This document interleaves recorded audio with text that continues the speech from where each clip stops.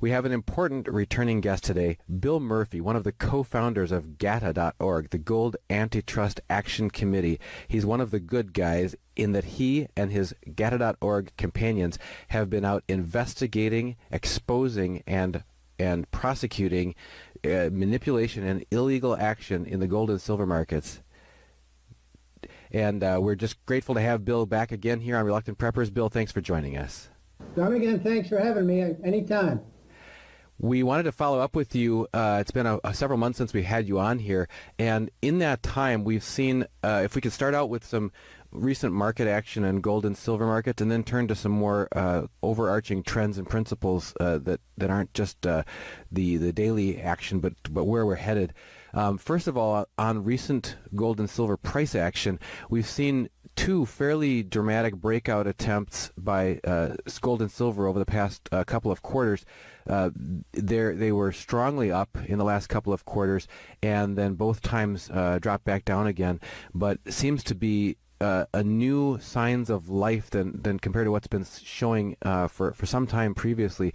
And Mike Maloney, for one, from goldsilver.com, is forecasting that we're in the middle of another further retest of a bottom in Q2 before a relaunch to new highs would happen after that. What do you see happening in the gold and silver markets that might give some people some insight from your research perspective? Well, first of all, Mike's a very smart guy, so I always have to listen to what he has to say. But and clearly the gold cartel, as we call them, which is the bullion banks, the U.S. government, and other central banks, the BIS, they're still out there doing the same things they've been doing for 18 years, 28 years, whatever you want, and they're doing all they can to keep the prices of gold and silver going down. And every time we think that we hope they're going to let up, they come right back. And it's quite tedious, to put it mildly. I mean, obviously I'm bullish because we're at artificially low prices. They're ridiculous.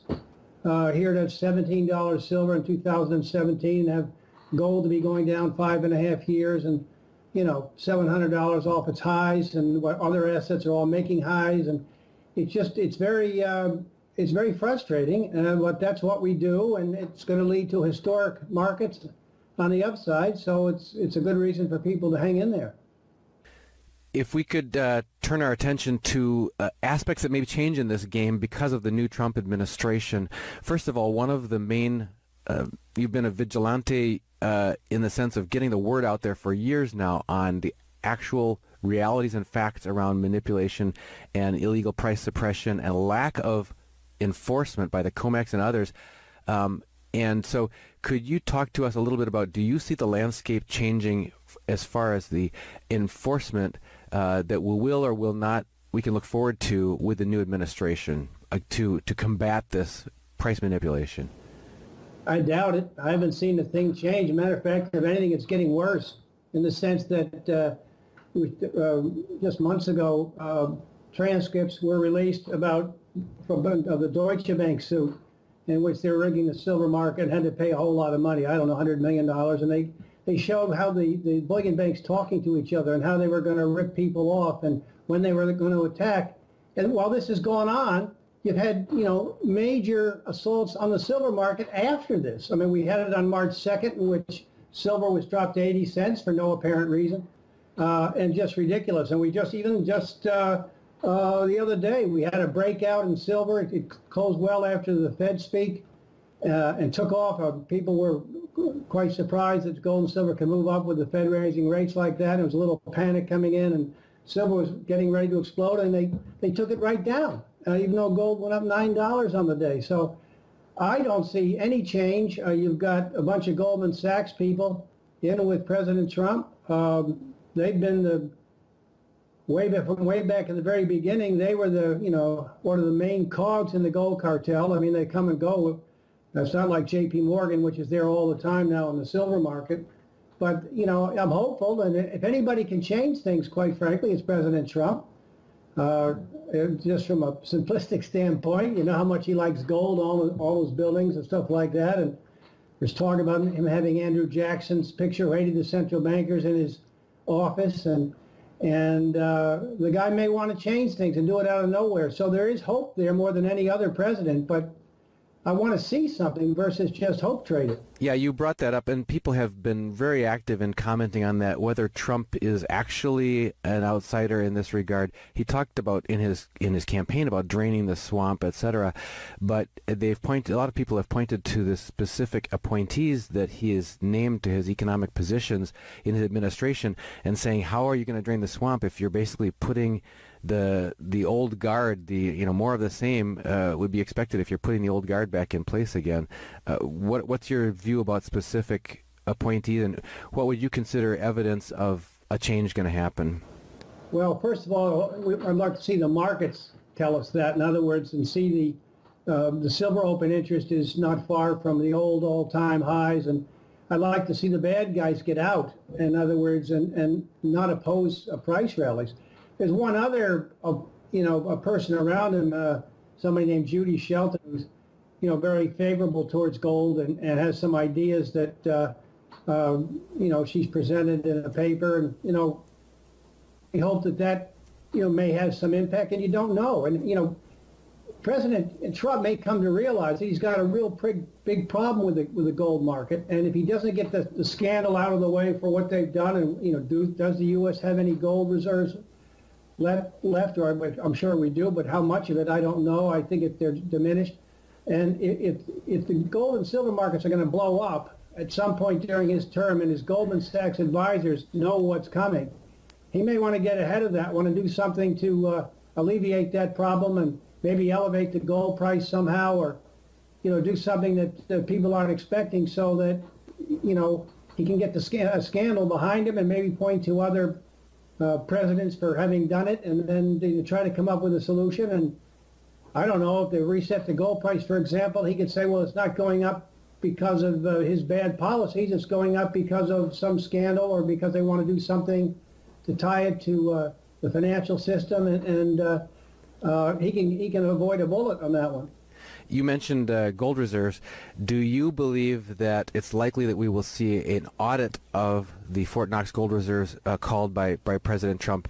And how possible do you even think it is, if whether he does or not, if he were to call for an audit, that one can even be done? Well, it's a very good question. There were rumors a while ago that he called one and they denied it, that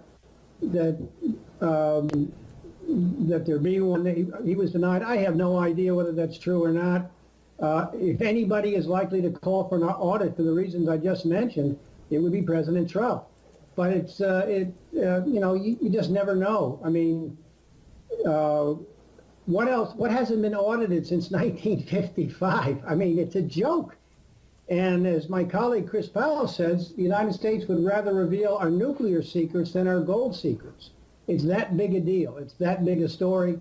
So I can't imagine them allowing a legitimate audit that gets into the, lease gold and stuff like that, and gold swaps, and what's the real story with U.S. gold reserves. But then again, President Trump's a different animal, and if anybody can do it, it's... Yes, that's right. We've learned to expect the unexpected throughout the course of his campaign and early administration.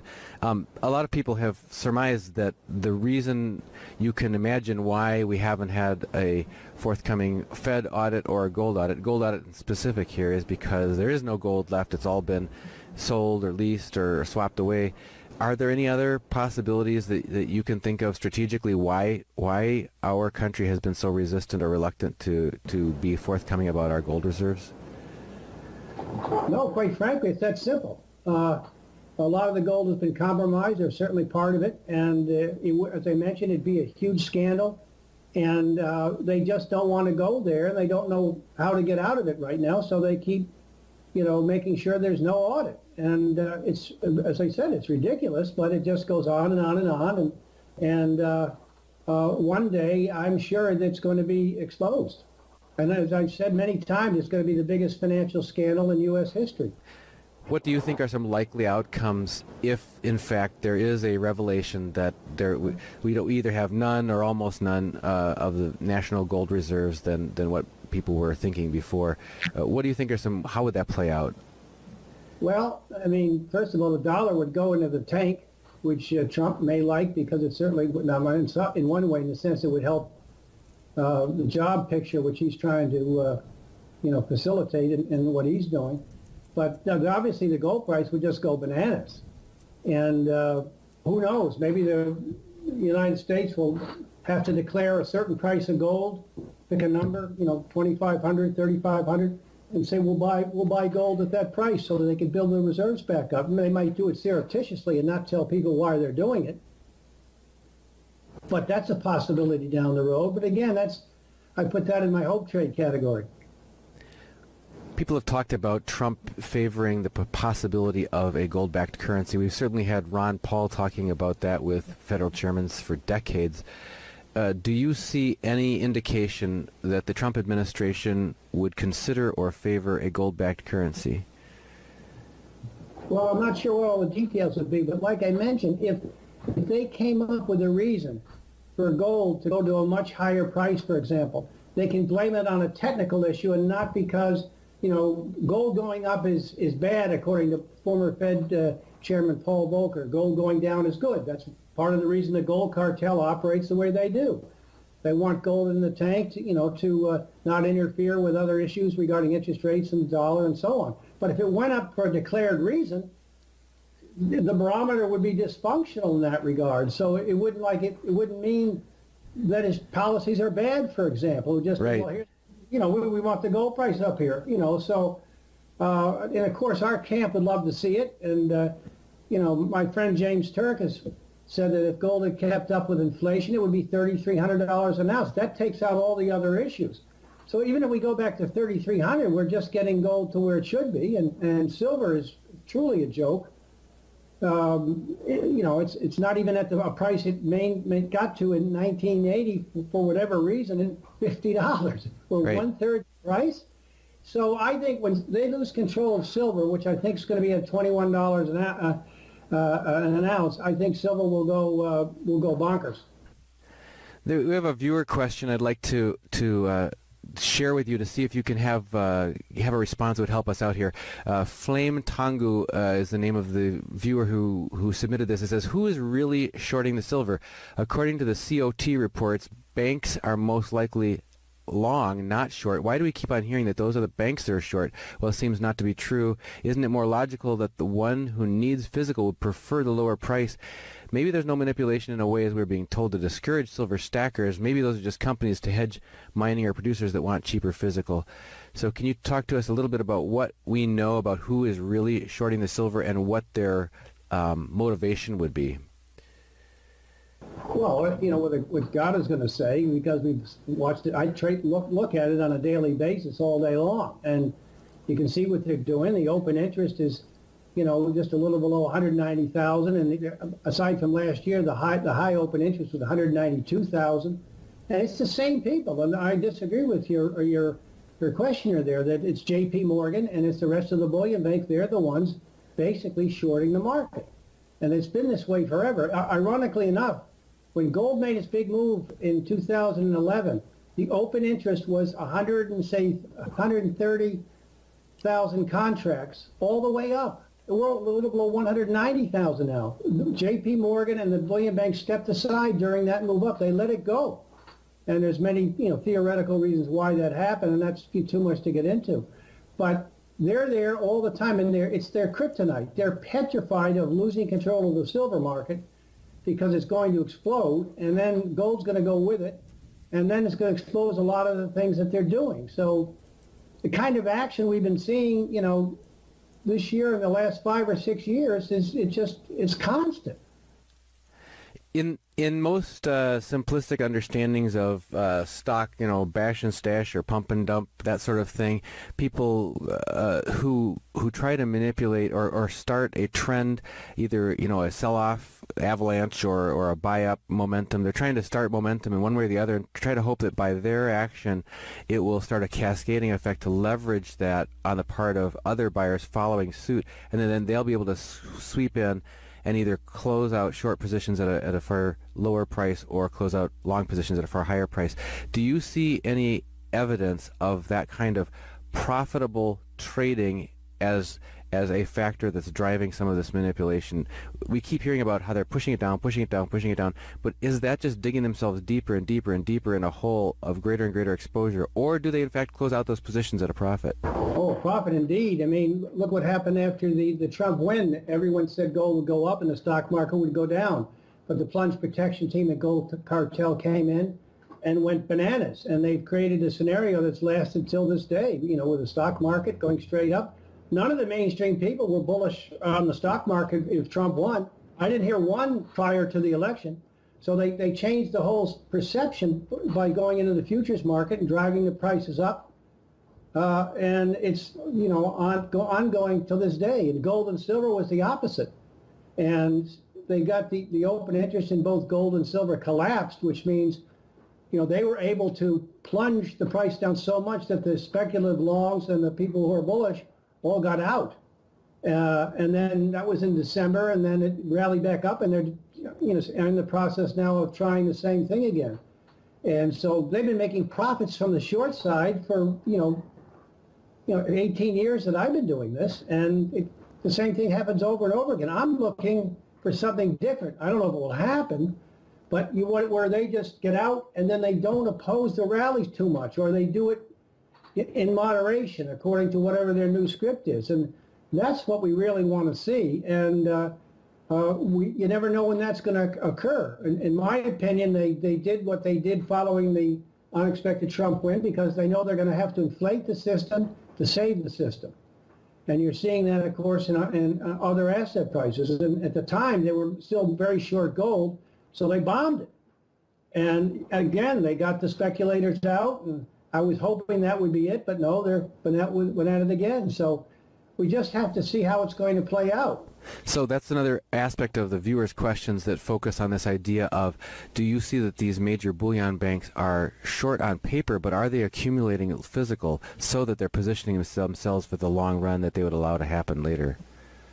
Well, there's some, you know, talk about what J.P. Morgan's doing and their long physical position, which is, you know, a different subject.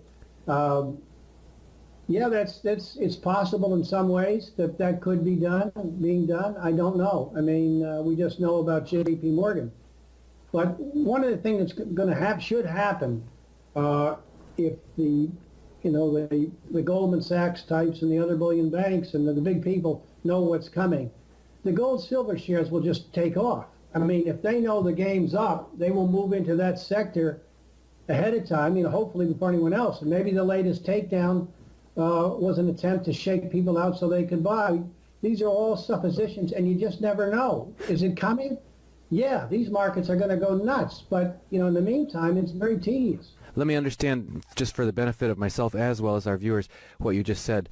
Are you saying that a potential or possible early indicator of a cessation of the manipulation that would signify an upcoming run that was going to be permitted to happen by the manipulators might be a increase in the gold and silver mining shares? When you said gold and silver shares, what were you referring to? Oh, I'm sorry, the mining shares. Yeah, that's number one. And then number two, to have them not aggressively sell on the short side in the futures arena, in the gold and silver pits. In other words, all of a sudden the market's going up and you're not getting short like they are right now. So those two things would tell us that the game's going to change. And, you know, you look for it and you hope for it, but it hasn't happened yet. There's a related question from Creation Man. We have a couple of viewers that have submitted the question of this regard. And it has to do with what you're saying about the separation of physical and paper markets. Creation Man asks, people such as Andrew Maguire are stating that the physical market is starting to overtake the paper market, possibly in the next 90 days. When do you believe it will do so in enough quantity to end the manipulation, at least so prices rise to the previous highs of $1,900 gold and $50 silver? That separation of physical demand forcing the end game with separation from paper manipulation. Well, I call it the tipping point. When the bad guys, this gold cartel, as I call it, we call it, they can't come up with enough physical supply to maintain the price suppression scheme. And all you can do is look for the market to tell you that. I mean, Andrew's got more contacts in London with the physical market, and he's a really sharp guy. So again, that would be the hope trade here. But so far, we're seeing no signs of it. I mean, what it's probably going to happen is it'll come out of nowhere.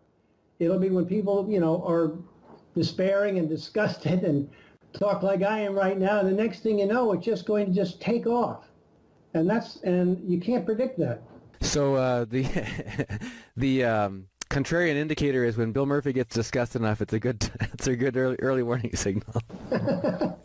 Yeah, I was just at a Jeff Berwick conference, and the Bitcoin people were all excited, and the stock market people were all excited, and I said, I'm disgusted, and I was so happy for these other people because we all want to make money and have fun and enjoy life, and I'm enjoying life, but I'm not enjoying talking about the gold and silver markets and watching the same drills over and over again. I want them to end. Well, Bill, is there any other aspect of your most recent research that you've been doing, new awarenesses or perspectives that you've got that we haven't asked you about that you'd like to share with our viewers? No, the only other thing was the WikiLeaks document that came out a little while ago, which showed that when the futures market was first set up, it was done to take demand away from the physical market, and it was a State Department utterance out of London or to the State Department, and it was about exactly what God has been talking about all these years later, that they used the gold and market to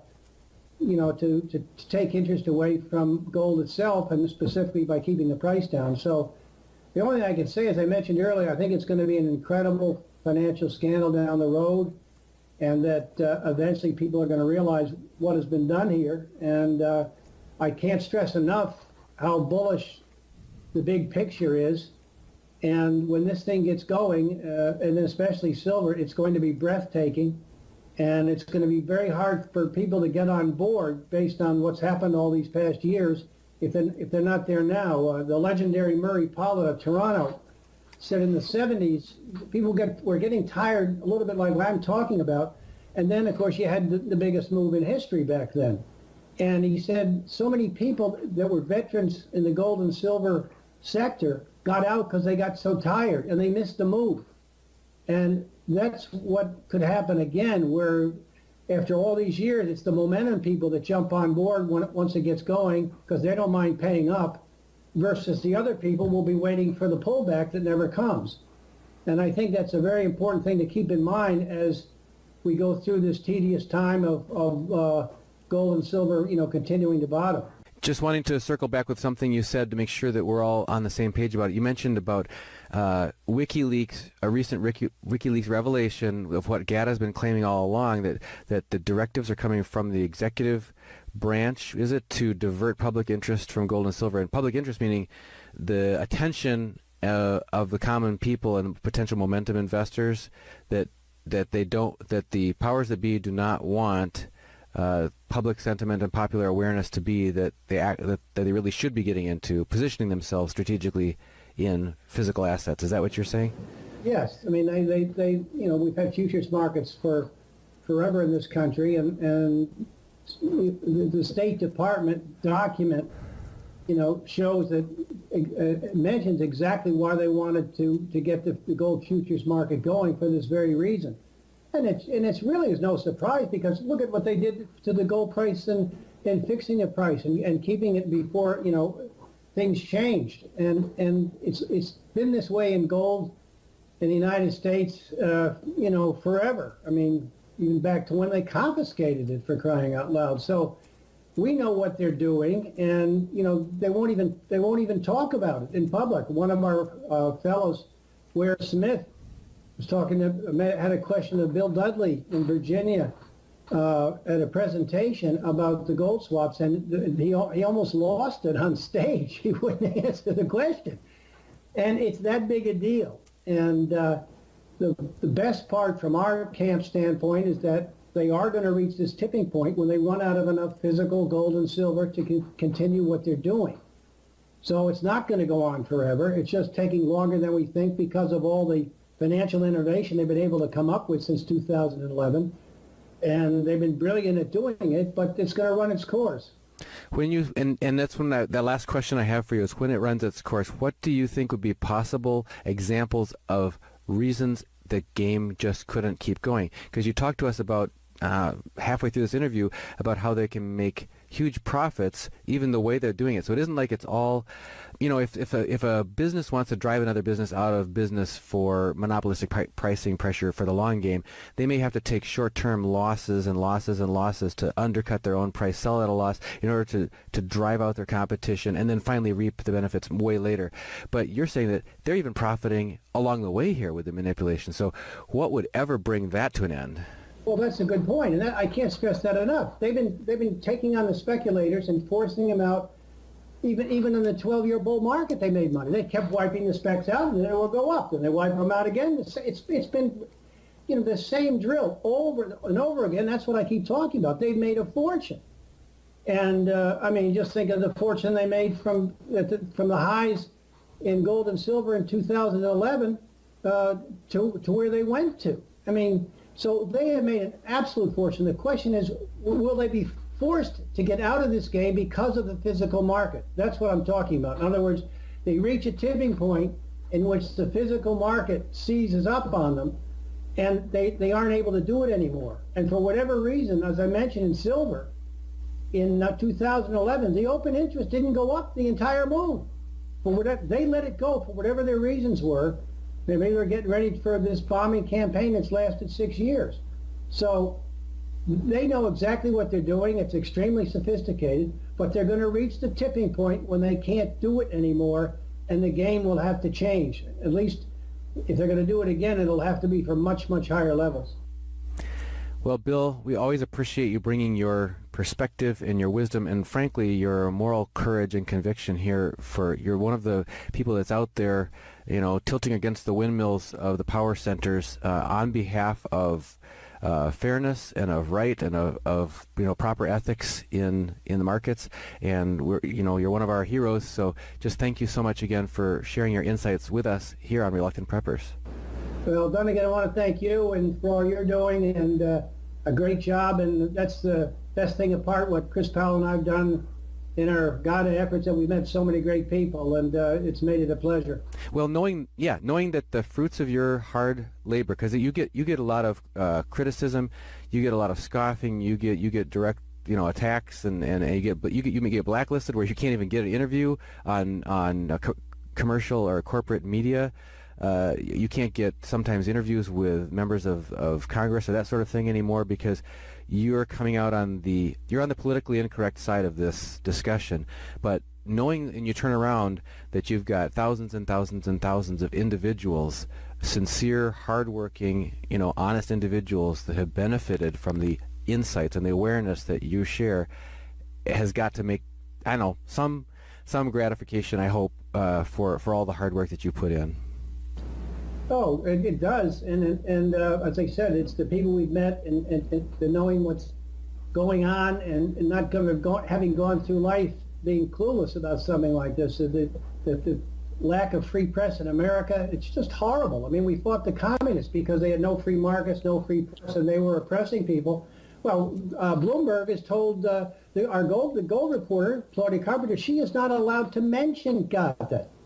And this is the way it is all over the place, that's just the way it is, and it's the life we have chosen, so we're used to it.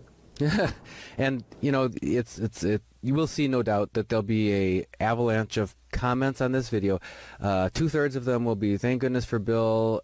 Part of them will say, Bill always says the same thing, and it's like a stopwatch or whatever. And then other people will say, "Oh, it's all just it's all just," they'll be denying that there's this manipulation, that sort of thing. But the main response we've seen over and over from our viewers is appreciation for the awareness.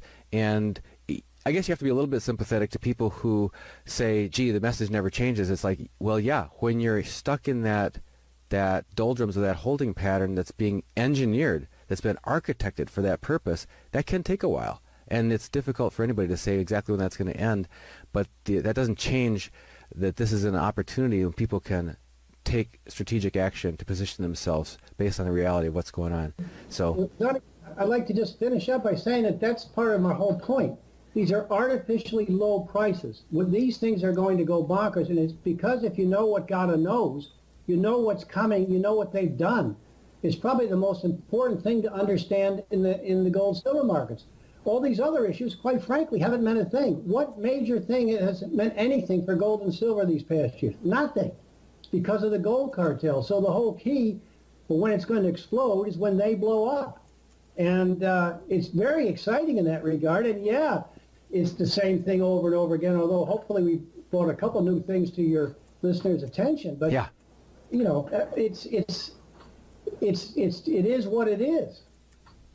And that's part of the tagline of our channel is being aware and prepared. So by increasing people's awareness, we're hoping that they can be better informed. And because if we all only had to rely on the information we can get on the corporate media, you know, heaven help us. So we've got to reach out to people that are doing their own independent investigations, as you do at GATA.org. All the time now in the silver market. But, you know, I'm hopeful, and if anybody can change things, quite frankly, it's President Trump. Just from a simplistic standpoint, you know how much he likes gold, all those buildings and stuff like that. And there's talk about him having Andrew Jackson's picture right to the central bankers in his office. And the guy may want to change things and do it out of nowhere. So there is hope there more than any other president. But I want to see something versus just hope trading. Yeah, you brought that up, and people have been very active in commenting on that, whether Trump is actually an outsider in this regard. He talked about in his campaign about draining the swamp, etc.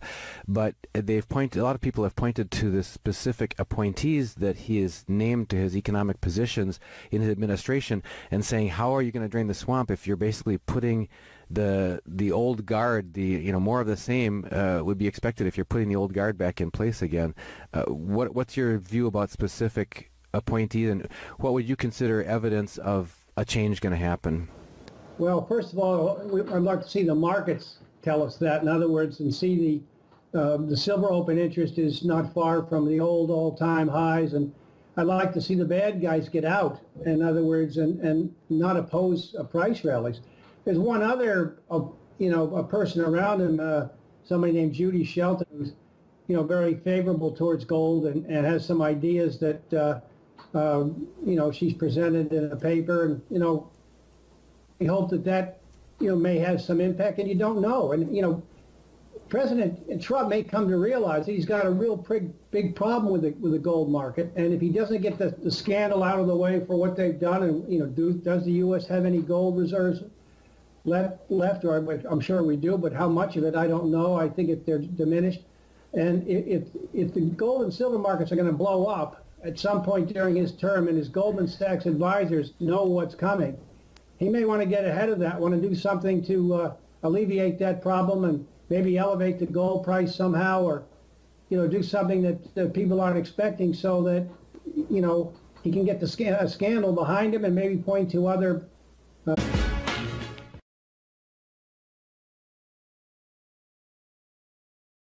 We have an important returning guest today, Bill Murphy, one of the co-founders of GATA.org, the Gold Antitrust Action Committee. He's one of the good guys in that he and his GATA.org companions have been out investigating, exposing, and prosecuting manipulation and illegal action in the gold and silver markets. And we're just grateful to have Bill back again here on Reluctant Preppers. Bill, thanks for joining us. Don, again, thanks for having me anytime. We wanted to follow up with you. It's been several months since we had you on here, and in that time we've seen, if we could start out with some recent market action in gold and silver markets, and then turn to some more overarching trends and principles that aren't just the daily action, but where we're headed. First of all, on recent gold and silver price action, we've seen two fairly dramatic breakout attempts by gold and silver over the past couple of quarters.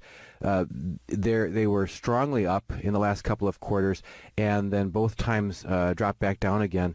But it seems to be a new signs of life than compared to what's been showing for some time previously. And Mike Maloney, for one, from goldsilver.com, is forecasting that we're in the middle of another further retest of a bottom in Q2 before a relaunch to new highs would happen after that. What do you see happening in the gold and silver markets that might give some people some insight from your research perspective? Well, first of all, Mike's a very smart guy, so I always have to listen to what he has to say.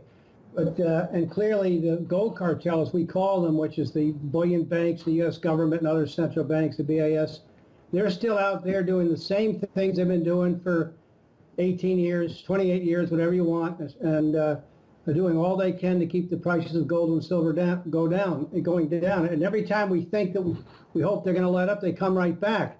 And it's quite tedious, to put it mildly. I mean, obviously, I'm bullish because we're at artificially low prices. They're ridiculous.